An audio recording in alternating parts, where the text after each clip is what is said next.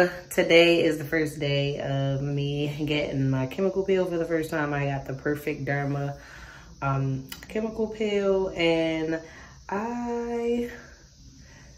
it's very tingly for the first probably maybe like hour, but the tingling is kind of subsided in the last, because I got it, what time is it? It's like, I don't know what time it is. It's like 7 something, but I got it done around, my esthetician, I got it done around around 5:15-ish, 5:30, something like that. 5:30 time. It's been like a couple hours since then. So I'm just chilling. I had the fan kind of on my face, so it's not really tingling much anymore, but I've been watching other people on YouTube that have had the same chemical peel, and I'm nervous. I feel like I'm about to look crazy. It's the first time I ever had a chemical peel, and it's for mostly I would like to clear up this hyperpigmentation that I have from the dark marks from that's a whole nother thing with my PCOS, and I'm getting laser hair removal on my face, and I got that treatment, and then after that my esthetician did the chemical peel. So we will see.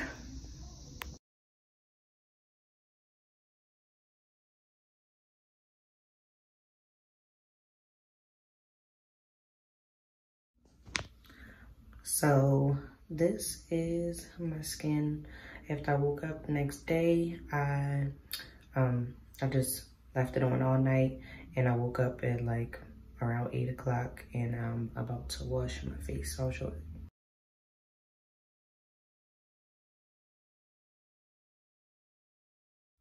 Good morning. So this is the I think it's day 3. Technically it's day 3, but I got my my peel done in the evening. Most of the time people get their peels done in like the morning time hours. So I feel like my peel process is probably going to be about 12 hours off of what like most people normally is. But I got my peel done on Tuesday. Today is Thursday morning. So I just finished washing my face with the Perfect cleanser that comes with the Derma Peel kit, and my face feels super dry, and I'm finally starting to see some peeling happening around my lips and my nose, and on the side of my face. I've seen it, and yeah. Oh, probably see better if I take my glasses off.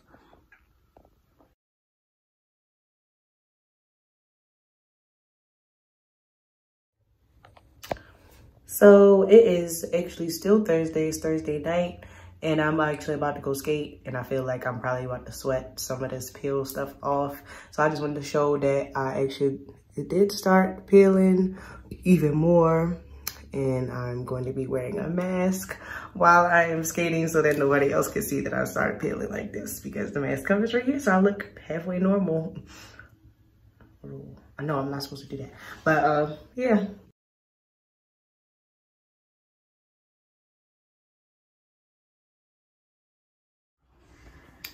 So this is Friday morning and we see what's happening to my face, and it's mostly still around this area. I have a little flake up here and here, and I had some over on this side, so maybe they're already finished because it was some flaking over here last night. But yeah, I'm actually about to wash my face, and I'm going to be clipping this with a nail clipper, because my esthetician said to stop you from wanting to peel it, to clip it.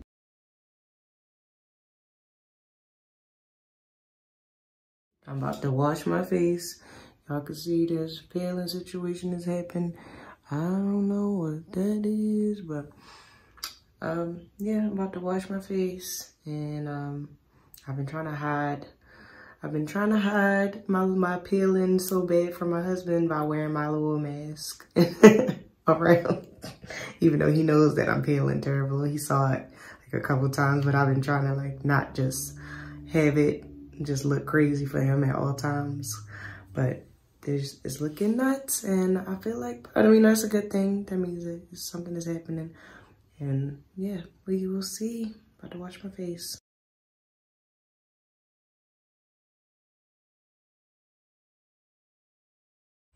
So this is what I'm looking like on this Saturday morning.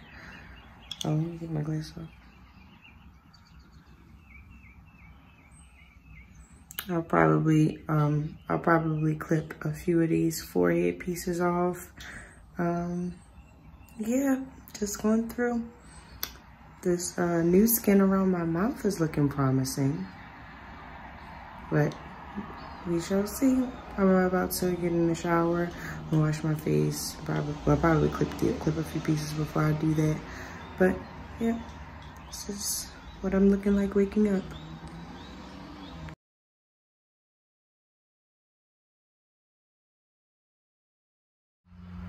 Good morning. So today is Sunday morning, and I realized that when I woke up, I immediately came into the bathroom and I started clipping the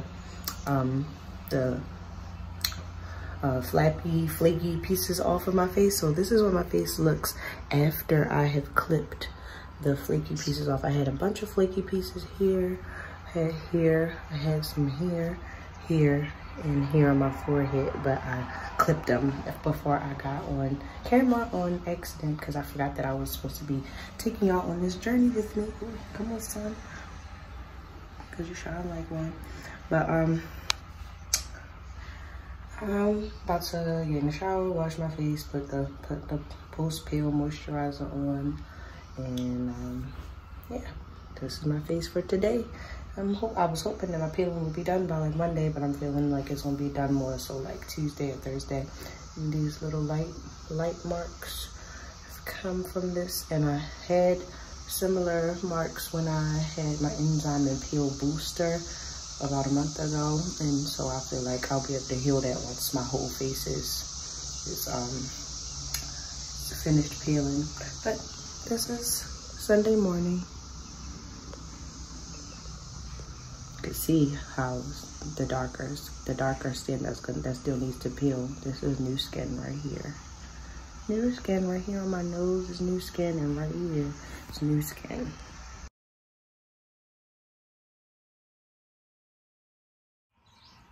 So I randomly decided to wake up in the middle of the night, and when I went to the bathroom, I saw like a bunch of my face peeling again, and I realized that I didn't show again what it looked like when I first got out the bed, but it was some peeling areas right here that was like hanging off, and along the side right here, and on my forehead again. But I washed my face, and I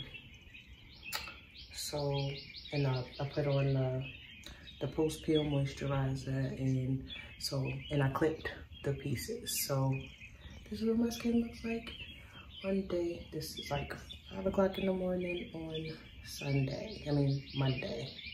So it'll be a week tomorrow that I got the peel, and this right here, under here, and this is really like all that has left to peel. But I can see a difference for sure. It's in the texture. Not so much, I guess. I don't know. I think when I look back, I'll be able to see if I could tell the difference on camera or not. But I can see it in person, and I'm in the texture. So.